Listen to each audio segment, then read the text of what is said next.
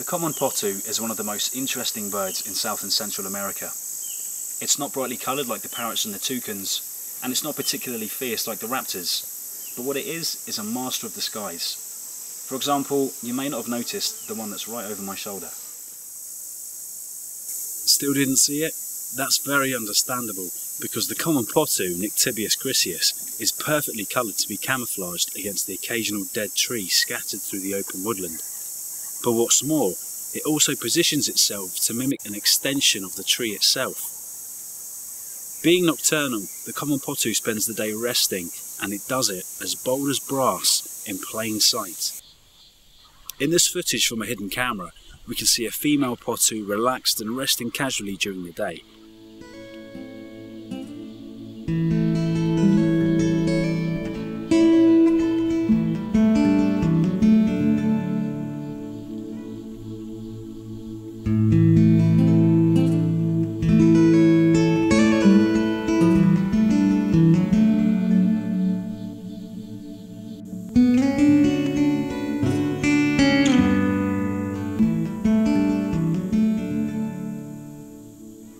But the second she detects movement or sound that could signal a predator, she shoots her head straight up and freezes. With her beak pushing up to the sky, she sits perfectly still until the threat has passed, looking like no more than a broken branch. And if the intruder moves, she can move her head imperceptibly slow in order to keep watching it carefully.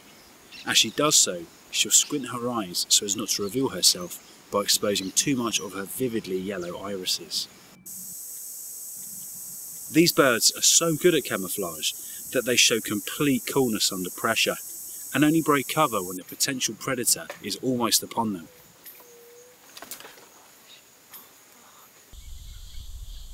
This female has even more reason to stick around than most.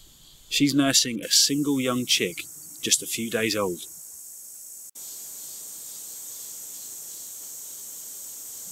The devoted mother protects her newborn almost constantly, shielding it against predators and against the elements.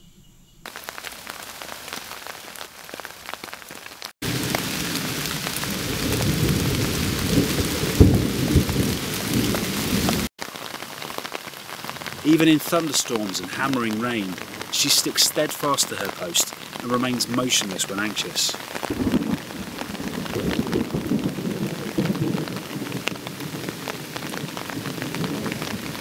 It appears that this behaviour starts very early on. This tiny chick is already practising the characteristic posture of its mother.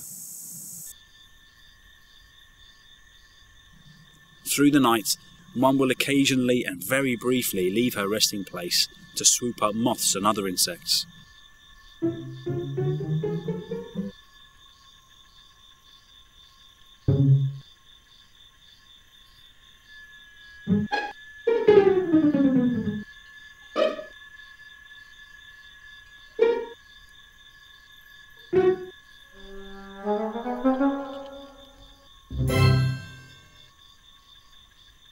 She'll later regurgitate the partially digested food to feed her fledgling.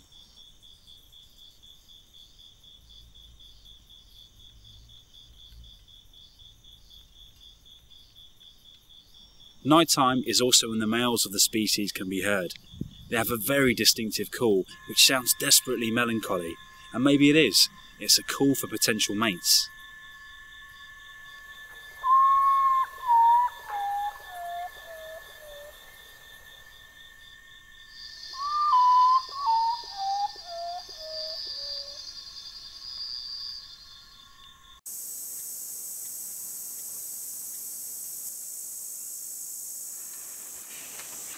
What I love about this bird is that it has nerves of steel.